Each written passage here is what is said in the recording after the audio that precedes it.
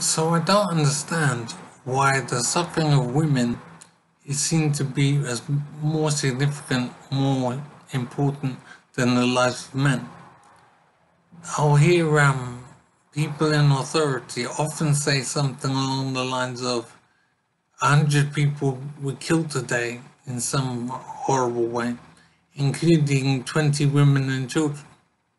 They'll say something along those lines that in essence, it's as if the lives of men are not really very important and not worth singling out, not worth mentioning.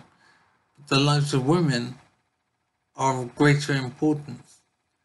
Now, I don't understand why this is the case and why the lives of men are regarded as being less important. It doesn't make sense to me and it's hateful, basically.